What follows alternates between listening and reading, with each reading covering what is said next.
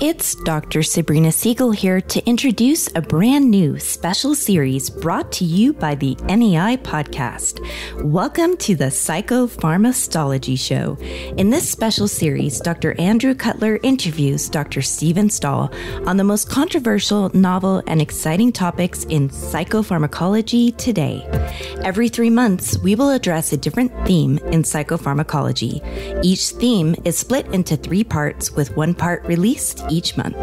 The second theme we're addressing is on treatment-resistant depression and suicide prevention, and this time we have some special experts on the topic joining us. Let's listen in to Part 3, Beyond the Storm, an update on suicide prevention, and the Suicide Prevention Handbook with Dr. Christine Moutier. Hello and welcome to another podcast in the PsychopharmaStahlogy series. I'm Dr. Andy Cutler, Chief Medical Officer of NEI, and today it's really my pleasure to have 2 of the authors of a new book coming out called the Suicide Prevention Handbook. The title of this podcast is Beyond the Storm, an update on suicide prevention. And so with us today is Dr. Christine Moutier, who is Chief Medical Officer of the American Foundation for Suicide Prevention, and her co-author, a gentleman you may have heard of, Dr. Stephen Stahl. So hello, how is everybody? Hi there. Thanks so much for having me. Sure. Great to have you here. Your other co-author is Dr. Anthony Pisani. I'm curious, we talk about suicidality as if it's one block thing. Christine, can you tell us a little bit about the difference between suicidal ideation and suicidality or suicidal behavior? How do we think about that? Sure. I'm glad you're actually bringing that up because the term suicidality really encompasses the full spectrum from suicidal thoughts to actions to death or family history of suicide. And so in the clinical world, we use that term a lot. And my main concern is that it's not the most precise term. So I think people use it meaning someone with suicide risk, but we could be much more precise if we're talking about a recent suicide attempt or that you've just done a full suicide risk assessment and that's what you're basing your language on. I hate that term, Andy. I think it came from regulators at the FDA who were trying to prove that drugs caused you to kill yourself, and they couldn't find it in actual suicide attempts or completions or whatever. And so suicidality is just basically come into clinical use now, and it's a very sloppy term. It can even mean insomnia caused by an antidepressant or a little activation. So I think right. I've used it myself. I'm guilty of it, but I don't like it. Yeah, I think it's confusing. The warning label that antidepressants have talks about suicidal thoughts and behaviors, but it's not necessarily completed suicide, so people get confused by this, I think. Oh, absolutely. There's so much confusion about risk and benefits to patients on antidepressants when it comes to suicide risk and prevention. So the FDA decision back in the early 2000s was highly controversial at the time. We can certainly get into that topic because there are now studies that show that rates of diagnosing depression, rates of using treatment, including antidepressants, but psychotherapies as well, all went down in the media swirl storm. So it has actually unintentionally done serious harm. And Christina, what happened to suicides? Exactly. Yeah. Suicides went up, and that is actually covered in our book in more detail. I think it led to confusion among primary care physicians and among the public largely, but even as a psychiatrist and even as interested in suicide prevention as I was before I came to the American Foundation for Suicide Prevention, I did not fully grasp the reason for the controversy and how that decision was based only on being able to look at emergence of suicidal thoughts and not the full continuum of what happens with patients who are depressed and who may have suicide risk. There's a great study by Greg Simon that shows the greatest prevalence and burden of suicide attempts happens the month before an antidepressant is started and diminishes thereafter. There's a whole body of literature, actually, that we probably should talk about so that clinicians can understand how to help patients best, really. Yeah. Absolutely. Let's back up and talk a little bit about suicide rates. Are the suicide rates around the world all similar or all the same as they are in the U.S.? Oh, goodness. They are so vastly different. And even within the U.S., across the 50 states and within a given state, across the counties, vastly different. levels of rates. And so the global rate of suicide determined by the World Health Organization right now is 10.5 per 100,000 on an annual basis. And in the United States, the last year we have the rate calculated for was 2019, and it was 13.9 per 100,000. So we're not, for as resourced a nation as we are not doing that well with suicide prevention. And in fact, it's been going in the wrong direction over a 20-year period, whereas many rates in other countries have actually been coming down. And we believe the global suicide rate has actually been decreasing over recent years. And how do we account for that? Well, there are a number of evidence-based strategies that do definitely reduce suicide risk of a population. Some countries have been quite serious about full-scale implementation of their national suicide prevention plans.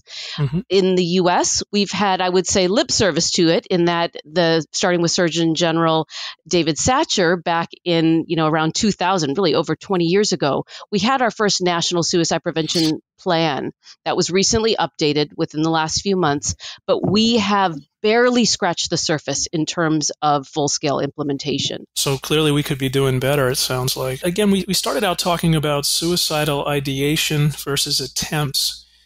What is the rate of suicidal ideation? Do we have any idea of what that is? We do. There's lots of different data points. For teens and young adults, the prevalence of suicidal thoughts is higher during that phase of our lives than it is as we age through our life cycle. But the most recent sort of population scale data point we have is from the Cutler catchment area study, and it showed that 13.5% of Americans have had suicidal thoughts in their lifetime. 4.6% have had attempts. That doesn't square completely when you look at the fact that every year high schoolers are surveyed in the Youth Behavior Risk Survey, and between 15 and 20% of them say they've had suicidal thoughts within the last 30 days. So I think people actually forget at a later stage in their life when they might have been caught, in a survey later. So the rate of suicidal thoughts is actually, we estimate that it's between probably 30 and 40% of the total population. And those can be very fleeting thoughts. Those do not necessarily indicate a full-blown suicide risk by any means. But once you advance to behavior, really even through the planning stage and into suicide attempt, I think that's where we look at, okay, now there are some serious suicide risk factors that have just led that person to move from ideation into action. And that is a much more serious situation. Well, you've mentioned risk factors. I'm dying to know, what are the risk factors? Obviously, depression would be one, but yes, what other? Oh, there are a number of well-known risk factors that really the way we think about it is like heart disease, that it's always going to be multiple risk factors converging or kind of piling up on top of each other to create that moment of risk, which is very, very dynamic, as you know, in a person's life. This is not a concrete thing. It's not set in stone. So genetics matter, family history matters, early upbringing, traumatic events. The ACEs study clearly shows that having several early childhood adverse events is not good for many outcomes, including suicide risk. But largely, one of the most potent risk factors, obviously, are mental health conditions. And I would consider them almost necessary but insufficient risk factors. Because, of course, thankfully, the majority of our patients do not die by suicide. So even among people with depression, bipolar disorder, schizophrenia, addictions, it is still not the majority. So there are other life circumstance, family influences, and culture, the environmental culture, and whether you have a belief that you can seek help for yourself. That doesn't make you a less valuable person. Now, that's hard because when you're depressed, your brain is playing tricks on you. And all of these risk factors are really viewed as lifetime risk factors. And so in your suicide risk assessment, which we'll get into later, I'm sure, it's very important to look at what are the sort of drivers pressing upon those more long-standing risk factors. And of course, to go after those very aggressively, just like a cardiologist or primary care does for heart disease. They don't question it. They go aggressively after those risk factors. So it sounds like there are risk factors, but, you know, it seems like we're not great at predicting who's going to commit suicide, and certainly not predicting when that might happen. That is correct. And I'm glad you brought up prediction, because I think we, maybe because we're in the behavioral health arena, have gotten, in my humble opinion, sort of hung up on the idea of lack of predictability. And I'll take it back to the heart disease model. There are many people, obviously, who tragically and unfortunately die from heart disease, and the science is not able to predict which person at which exact time that will happen. But it does not take away from prevention still being very potent and possible. And so it's that same model that we think about suicide prevention. And we don't want to make clinicians or family members feel as if prevention, the term preventable, means that every instance can be prevented. That is not what we mean by the term prevention, nor is it for other leading causes of death.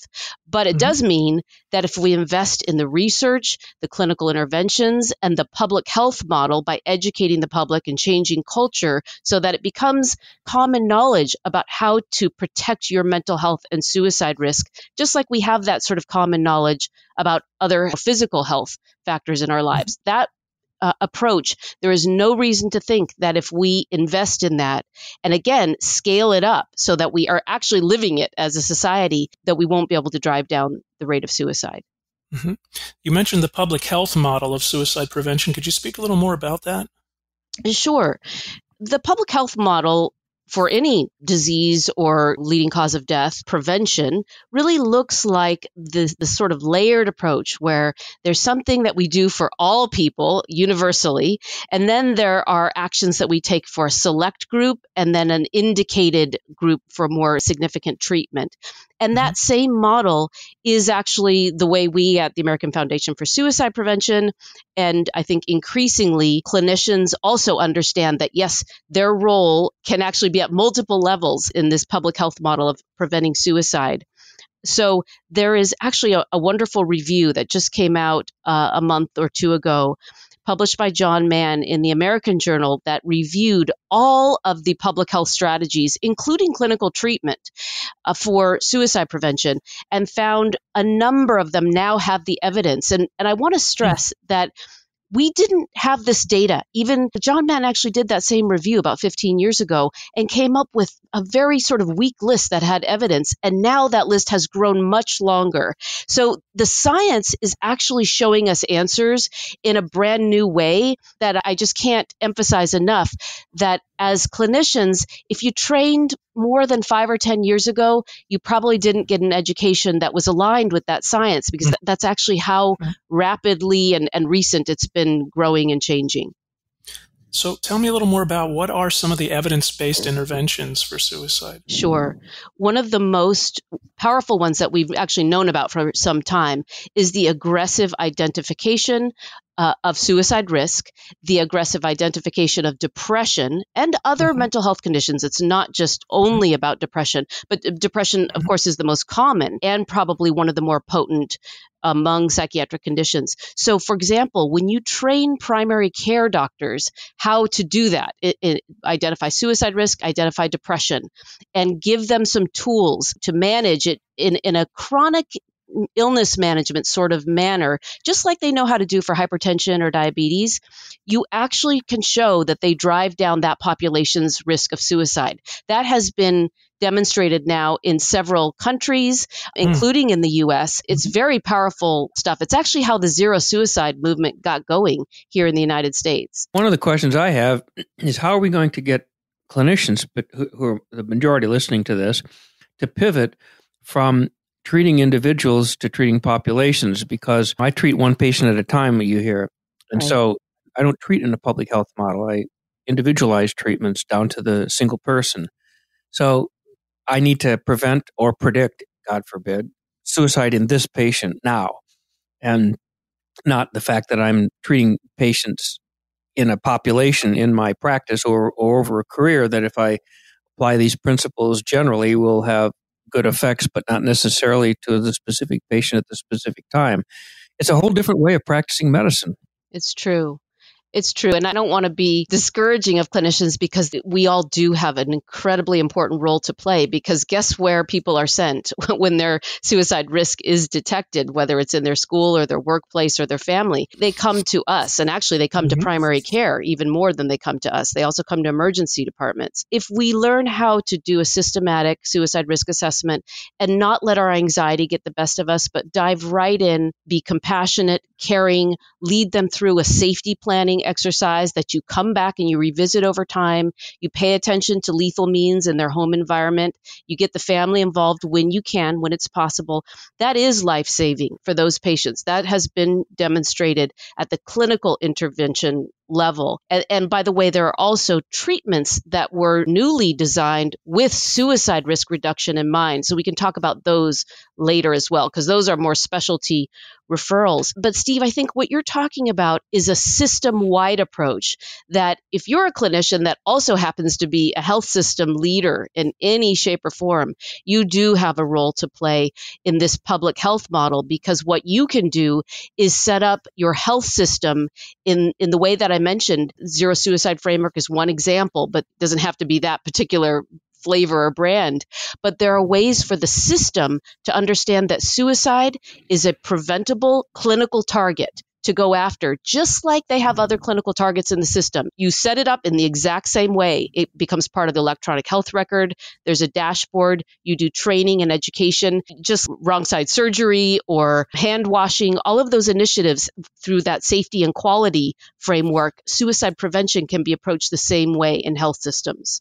Well, I tell these same clinicians when they say, well, I treat one at a time and not in a system, I say, don't you do psychosis risk prevention? And don't you know that despite treating psychosis, it sometimes happens in different patients at different times? You're not preventing all psychosis, but if you do that over your practice, you're going to prevent psychosis. Panic risk assessment. Even in the state hospital system, we've taken a kind of public health approach to violence risk assessment. Yes, exactly. You can't tell which patient's going to do it when, but if you do certain interventions in a system-wide and you participate in that, over time, you are going to prevent whatever, violent psychosis, panic attacks. Yes, absolutely. Right. So I think the message for clinicians is learn this set of skills, or I wouldn't say learn, augment, because we all learned it to some extent. But we know we practiced at a time when there wasn't a lot of science guiding. And so you were somehow supposed to be magically predicting. And it's a very uncomfortable feeling when you have your patient there in front of you. And you know in your heart of hearts that you can't, but you're weighing their level of risk in this moment relative to their baseline level of risk, and also relative to maybe your whole patient population. And you're taking steps that simply move towards that risk. I think for a long time, we didn't ask because if we uncovered it, we didn't know what to do. And now there is a set of kind of what we consider minimum standard practice steps to take that have to do with, again, safety planning, lethal means counseling, increasing the frequency of contact, which even if you can't do that through in-person visits, it can mean that there's some communication that can happen on a more frequent basis. That's actually one of the most powerful actions that health systems are doing. It's caring contacts, where they set up even text messages, emails that express a caring message to patients who, these studies were done actually for patients who were being discharged from either the psych unit or an emergency department after a suicide-related reason for being there, and showed that those who got the caring contacts versus treatment as usual alone, their subsequent suicide attempt rate was decreased by around 50% on average. There's about 12 different studies that have shown this. It's quite remarkable. Well, I tell you what, I mean, anybody listening in to here who's ever had a person go to a vet or to a really good dentist will know that you will get follow-up calls after you take your pet in or after you take your teeth in. Right. So it's like, why the heck are we not doing this in mental health where the stakes might be arguably higher? Right. So it's common sense that this works. It is. I think it was almost like too common sense, so that you really think, wow, we are such social creatures. We're really wired to just respond to those rather generic caring messages. But yes, we actually are. And look, our history as a field set us up to feel like we have to constantly be setting boundaries and limits and teaching patients, not rewarding. There was a lot that was just not understood about suicide risk. So that now that we know that, obviously we still need to be very cognizant of professional boundaries and setting our patients up for their best outcomes by learning how they tick. But this literature about carrying contacts really does have implications for both clinicians, but also for systems, because the burden shouldn't all fall to the clinician. That would not be possible. We have to have the support and the time. Primary care has to be able to make a referral and actually have that referral happen in a timely manner. Those are the kind of issues that are more system fractures that need addressing. You mentioned a couple times now things that we didn't used to know, but there also are a lot of myths that surround suicide. Can you tell us what some of the major myths are, where they come from, and what we can do about them? There are a number of myths that are still very prevalent out there in the general public. Ideas around suicide that have to do with a person's character, their nature, rather than understanding that suicidal thoughts and risk come from the human condition. Suicidal thoughts really are our mind's attempt to problem solve and cope. And then again, moving on into action is really driven by a set of health risk factors. We have to dispel that myth that's about cowardice or weakness, because it really is just a bunch of baloney. It would be like thinking that about cancer victims. Another one, though, is that people who are at high risk of suicide are bent on suicide in a way that is immutable. And we know from the science that suicide risk is highly dynamic. And so what that means is that if you sense that your loved one or your patient is at high risk, you cannot underestimate how much of a potential you can have. Again, the confusing part is that because the brain is involved, this is complicated. Decisions are being made in that state of suicidal crisis, but not in a way that that person in their healthy brain state would make. So it's all to say that you should move closer. You absolutely should express caring and compassion. I think some of the old myths actually led us to feel that people were just being manipulative. There was even one that I heard from a pediatrician who said to parents of a teenager who was suicidal that there's no need to worry about it because it's not the ones who are talking about their suicidal thoughts you need to worry about. So the truth is that when people become suicidal and become at risk, the majority of them give hints, if not overtly tell someone. For young people, it's actually more often a peer than it is an adult. And that's kind of a scary thing. It's the reason we have a campaign called Seize the Awkward that helps teens to know what to do if they sense that their friend is struggling. But as a parent or as a primary care or a mental health professional, moving into that and really asking the patient about it, just like you would probe any other presenting symptom. You want to know, when did it start? What makes it better? What makes it worse?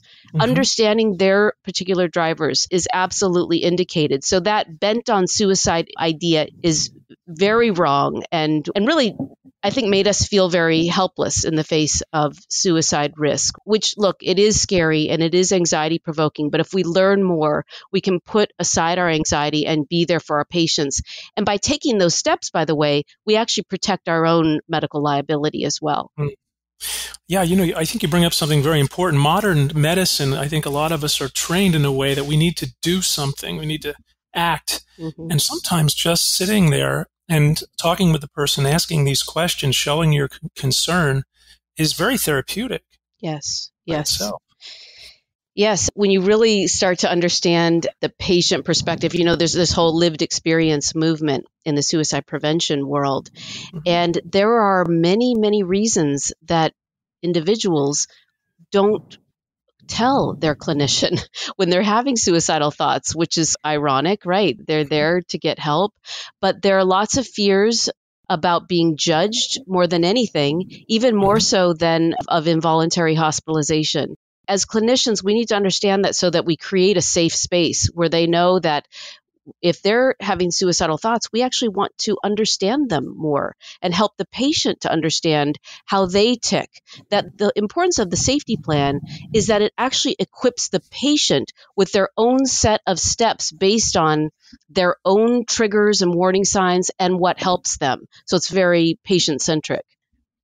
So it sounds like demonstrating curiosity is very important. I think we all do better with a clinician who is curious and seems to genuinely want to know about us. Yes. And I think maybe teaching or modeling for a patient to be curious about their own inner workings and their own thoughts might be helpful here. I think that's right. There's one more point of confusion, maybe a myth. There is that myth that says that if you ask a person if they're having suicidal thoughts, you might make somebody worse or suicidal. Absolutely. And that has been proven untrue.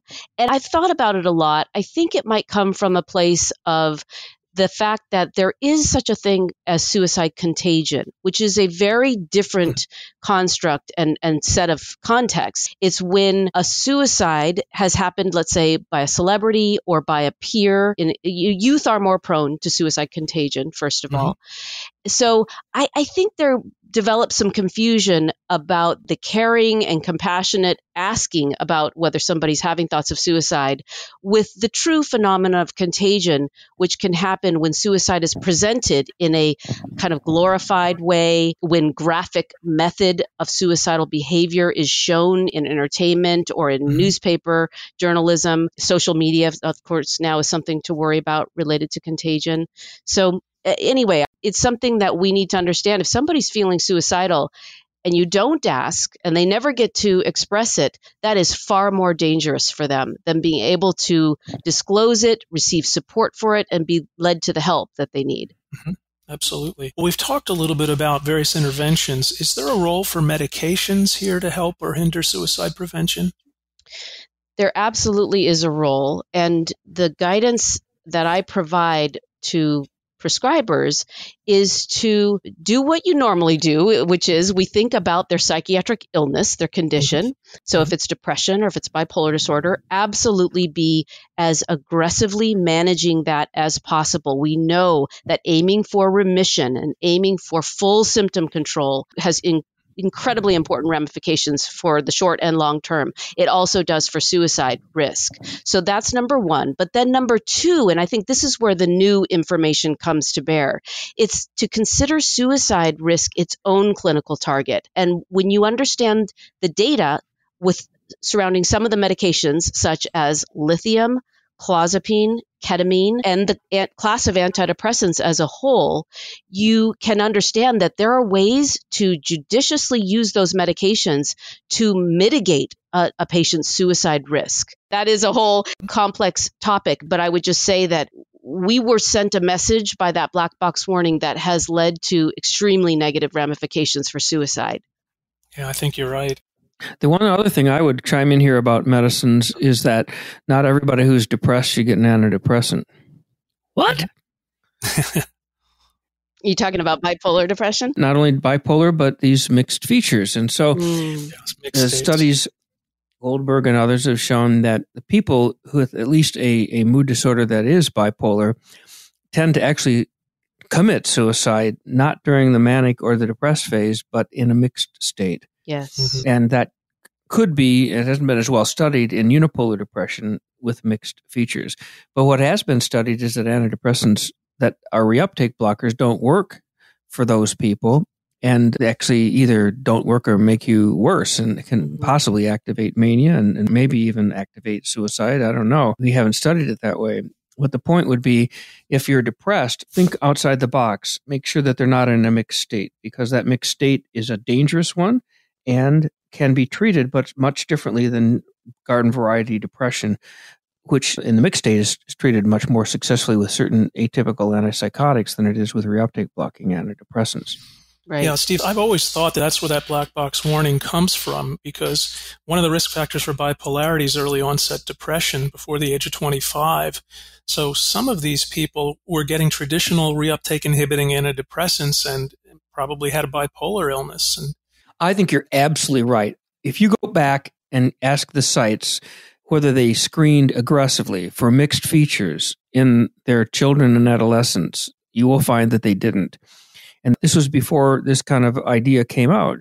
And furthermore, when mixed features are studied, it might be 25 to 30% of adults with a major depressive episode that have never been manic or hypomanic, have mixed features of their major depressive episode, but it could be half of children. So you have early onset, you have mixed features. Don't give them an antidepressant many times. You give them an atypical antipsychotic, because it could be that you do activate people in a way where they're very uncomfortable with akathisia or whatever. It hasn't been studied. It's a hypothesis. It hasn't been proven. But watch out for mixed states. I think this is really clinically relevant and helpful. And, we're talking about different populations, especially different ages. So, Christine, how do cultural and societal factors impact suicide prevalence, especially in specific populations like adolescents? I would say that cultures, whether it's within our American culture, and of course there are many cultures within our nation, or we're thinking about cross-national cultures, there are some common themes that have been shown to increase likelihood of suicide or decrease. And those have to do with beliefs around self-sufficiency, stoicism, also social connectedness, which is a very powerful protective factor against suicide. That can be part of a culture for being connected, not just being a lone individual. Again, that concept of self-sufficiency. That is a very bad thing for suicide risk, and it is very hypertrophied in American culture. If you look at our pillars our country was built upon, all of those things, if you think about the occupations that have the highest suicide risk, which include the agricultural industry, the construction industry, fishing and gaming, the physicians and other healthcare workers, law enforcement, military. Those are all cultures within those occupational confines that are highly stoic and actually view ourselves as somehow our identity wrapped around being a helper or healer and almost above being human in a way. And the truth is we are all human. So we all could have suicide risk and mental health vulnerabilities that we inherited by no choice or no actions of our own. So those messages that needing help at different times is just part of being human, and it's actually a strength to do that. That's something that I told every class of medical students coming in to the School of Medicine where I was a dean for students, that there will come a time when you do that, because that's just simply part of being human. So let's be smart about it and proactively manage our mental health. And of course, that's a huge thing related to burnout and mental health and suicide risk among physicians and other healthcare workers. Yeah, it is ironic, as you mentioned, that the risk is higher amongst those of us who are trying to help other people and help them with their suicidality. Yes, yes. When it comes to youth, I think some of the concerning things going on are that we have this sort of, in a way, I think, paradoxical situation right now where the idea of mental health has been beautifully normalized through many reasons. I think science itself and the neuroscience is trickling into mainstream culture to understand that our brain can get sick and our brain is part of our body. Mental health is an aspect of health. But I think what we haven't done is to help entertainment content creators and social media influencers to deepen teens and young people's understanding so that it can be actionable in a positive way instead of feeling distressed, expressing that, but having that just spiral around without a constructive kind of support network. The way I look at it is we haven't deepened mental health literacy nor suicide prevention literacy enough to meet that demand that now, if you look at the rates of anxiety symptoms and even suicidal ideation among young people, it has been on the rise long before the pandemic. And so we really have to be paying attention. It's why suicide prevention efforts and education in schools and with parent communities and with entertainment content creators is really very important. It's something that I have the kind of privilege of being involved with all of those sort of non-clinical settings. There's a tremendous openness, but it is very new. So in talking about various populations, what do we need to know about suicide prevention for older individuals? Yes. So I think some of the myths surrounding older individuals and suicide and depression as well is that even clinicians can buy into the sort of erroneous belief that at the end of life, there are so many losses going on, the loss of autonomy and major health issues and disability, that of course you would be depressed, or suicide might be viewed as a more quote unquote rational outcome. And the truth is, depression is an illness at any stage of life, including among older adults. And so when I think about the main risk factors for suicide among older individuals, I think about something that my good colleague Yates Conwell, who is a geriatric psychiatrist and suicide prevention expert, he calls it the 4 Ds. So if we think about depression, physical disease and disability coming from those diseases, disconnection, and access to deadly means. If we can attend to those as their clinician or as their family member, we will be reducing their suicide risk. That is extremely helpful. That is really helpful. Now, what about suicide prevention in military and veteran populations? We all have heard about the high rates of suicide in those folks. Yes. And in the U.S., in fact, military and veteran suicide rates were not always higher than the general population. But over the last decade or so, now they have increased to be 1.5 times that of the general population. And what the research out of many military suicide studies, as well as in the VA and among veterans, are actually some surprising things in a way. I think people had assumed that combat exposure was going to be one of the key risk factors driving suicide. And that turned out not to be the case, actually.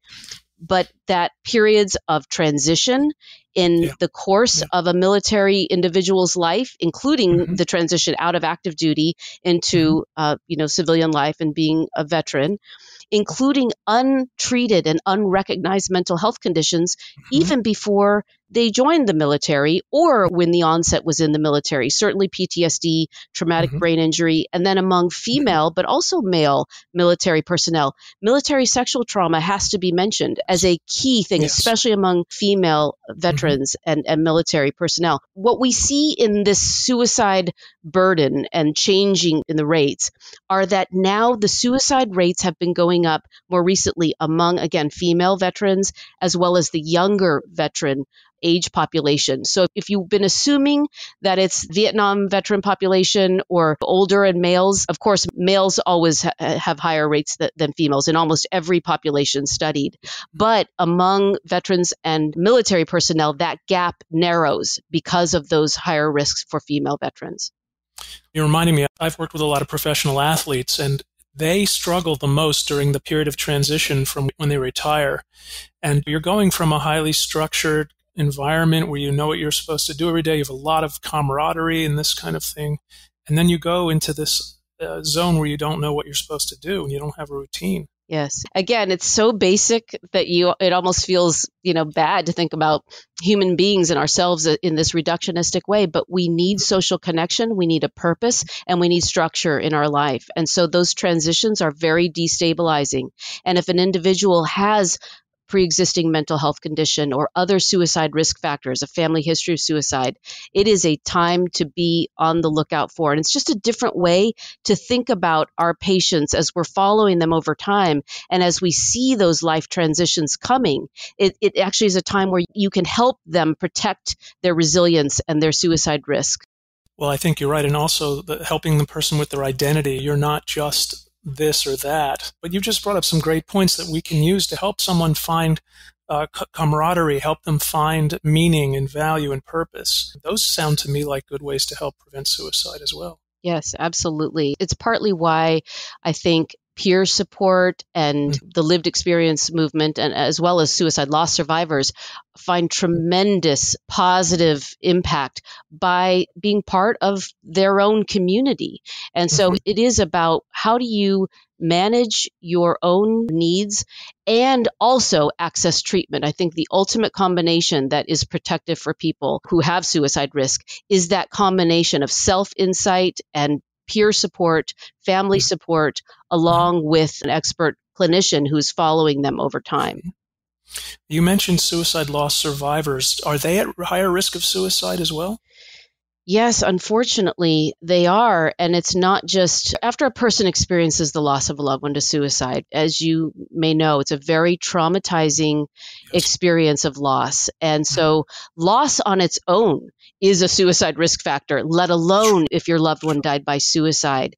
And so that traumatic loss, but I think additionally, remember, if that is a blood relative, there might be some shared genes there in terms of shared elevations. So it's not purely necessarily just experiential or environmental. There can be other mechanisms that increase that individual's risk for suicide. There are also physical health ramifications of complicated grief. And I'm so happy to say that in the new DSM, we are seeing the prolonged grief disorder, which was formerly called complicated grief, as its own diagnostic entity, because it really is very important to understand that grief is normal. It's a healthy part, ubiquitous part of being human.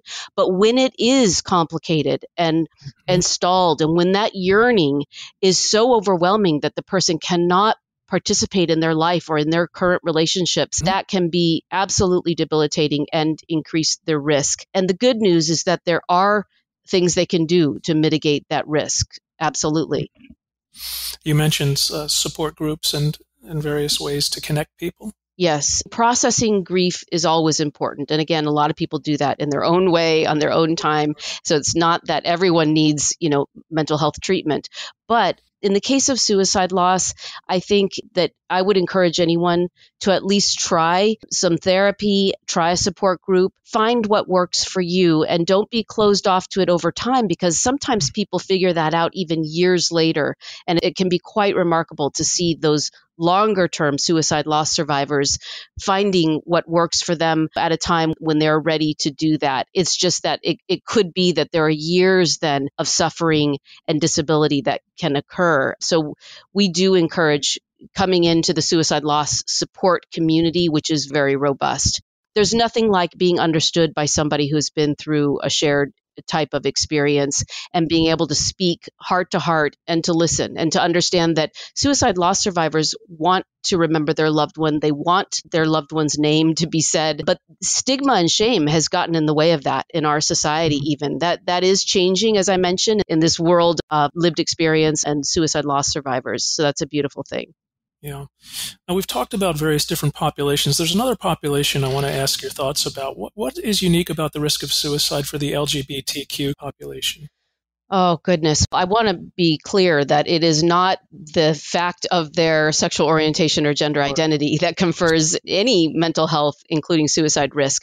It is the way that they are encountered and treated in the world. And that means in their families, in their schools, in their workplaces. And of course, the world has changed dramatically because of the advocacy around LGBT rights, which has been amazing to see that. And yet, it doesn't mean that somebody who is trying to figure out their own sexual orientation or identity as a teenager in a family that may not be educated or accepting about these issues. So it is the issues of discrimination, trauma, assault. As you may know, many teens and young adults end up homeless because of family values. There's this beautiful thing happening in some faith communities that is learning how, without having to change your religious values, to still express love and support for your child, your loved one.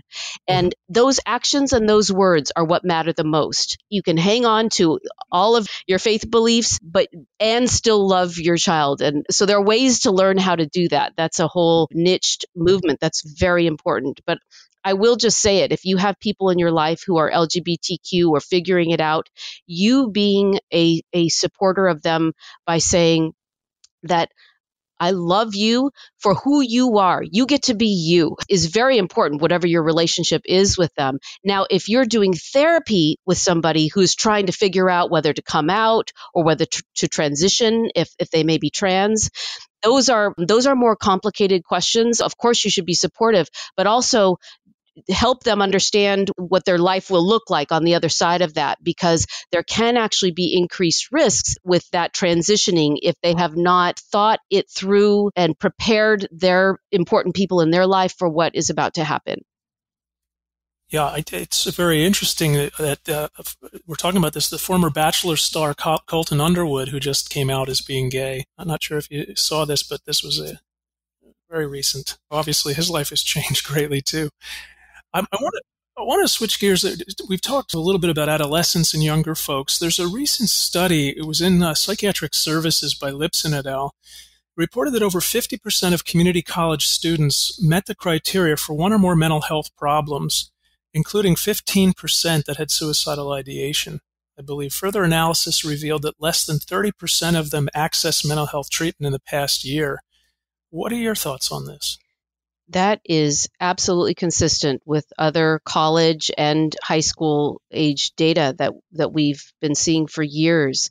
And again, we talked earlier about how is it that mental health experiences are becoming this commonplace. In that particular study, it was a community college student sample, but the same or nearly similar estimates are going to be found in other young adult and teenage populations. And again, I think sometimes it's an issue of the methodology that we might be talking about symptoms versus a full diagnosable syndrome. So we have to be careful about that because certain conditions are probably not on the rise, but the experience of anxiety, depression, loneliness, and suicidal thoughts can absolutely be on the rise. I think about social media and how prevalent that has become. And for many, it is a way to connect at times in their life, and at other times in their life, it makes them feel more isolated and sort of outside of everyone who looks like they're having a great time presenting their perfect self online.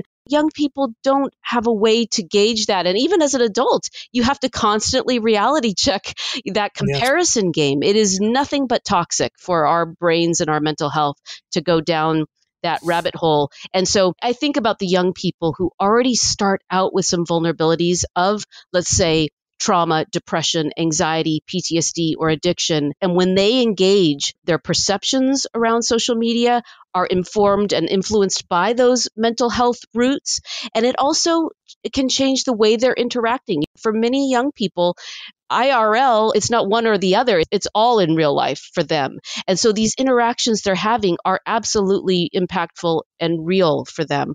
And I think the bottom line is that there are too many barriers in the way of accessing support right now, and for connecting with one another and for receiving the mental health care that can make a huge difference. That 30% connecting to treatment and similar rates, sometimes even lower, for suicidal students, for suicidal medical students, that just should not be the case. I think about the way that we are resourced as a nation with science, systems design, technology.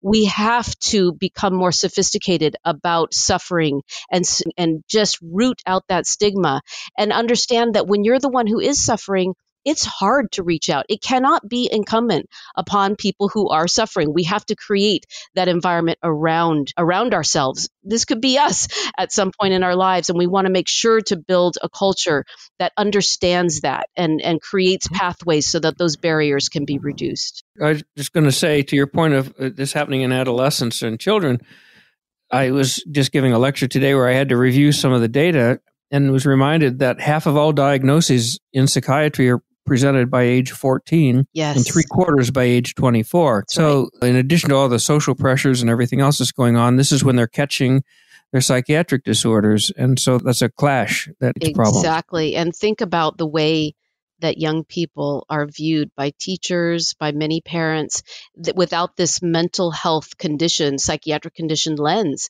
they just think it's because of this stress in their life. And even the idea that we're going to do harm by having them see a psychiatrist. There's a lot of work we have to do. Yeah. And we mentioned earlier the role of transitions. This is a period of major transition that you're going through too, and discovering who you are and you're forming your identity.